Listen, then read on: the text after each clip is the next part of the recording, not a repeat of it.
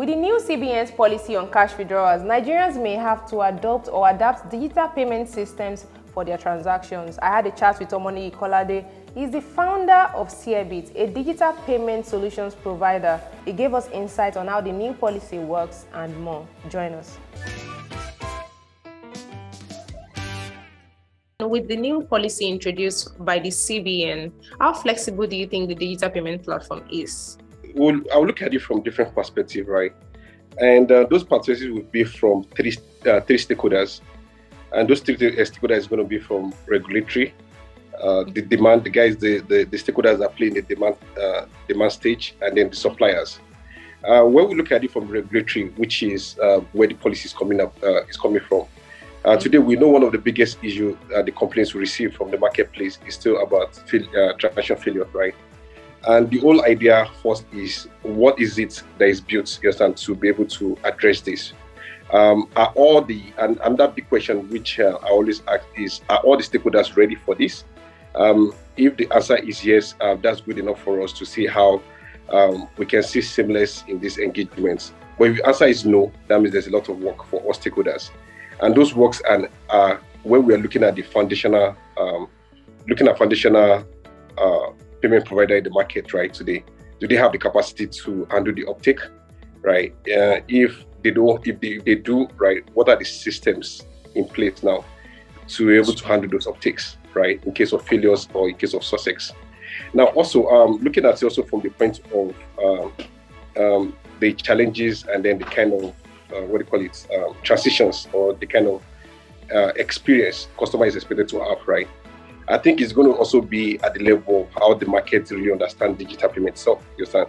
The available options available for them and how well they can actually run through the ease of support that is required actually to adopt some of the solution. With the risk associated with digital payment system, do you think the CBN is creating enough awareness, or they're just throwing people into the deep end with the new policy?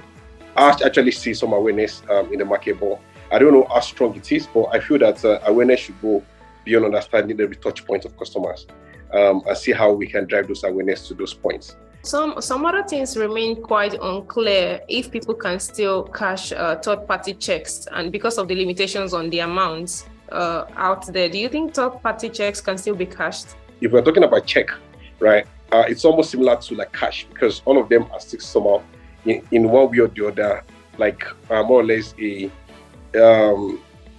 it's actually minimized, you understand, what you want to do, because you have to take the check to the bank also, right? And I'm not sure that we are still dealing with the real thing we want to deal with when we're talking about checks, or we're talking about either checks should be visible or not. But it's more about how digitalized, how fast can we go, how ready is the stakeholders actually.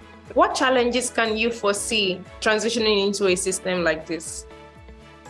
I would say it's going to be a sweet ride, right?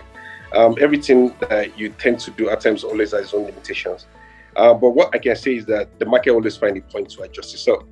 And also, I hope that there's like a adequate recourse mechanism to address potential customers' issue that may arise, which we expect to see as a result of customer embracing the electronic channel. I would also love to see like the CBN answer to those, right, in those response, and also how major customers escalations issue, right, are being handled at different levels, either from the financial institution level to the regulatory level. For offline payments, because Nigerians are used to offline payments in the markets, transport and our everyday systems, how long do you think this policy is going to take before we fully transition? If you look at it, who is this customer we're talking about? Because looking at the statistics of the financially excluded from the 35% adult population, 35.6% adult population, we're talking about 16% that is really, that involves in the typical area where we feel that they are still heavily cash, which is traders, and also which is the farmer, and those are the heavy areas that we see, those excluded totally. But we feel that in the areas you're talking about, transportation, I feel there's a sense of inclusions that arise to them. But what is happening is, how do you transit them into those digital channels? It's where it is.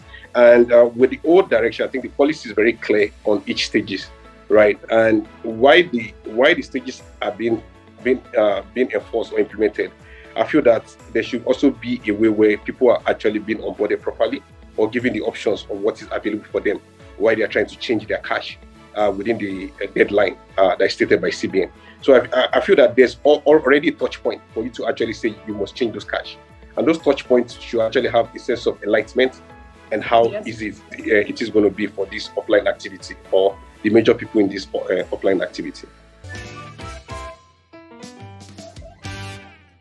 That was Omoniyi Kolade giving us insights on CBN's new cash policy and how digital payment system is going to bridge the gap. Do you have any questions or concerns? Do tell us in the comment section. My name is Lois Ogunniyi for GuardianTV. Thanks for watching.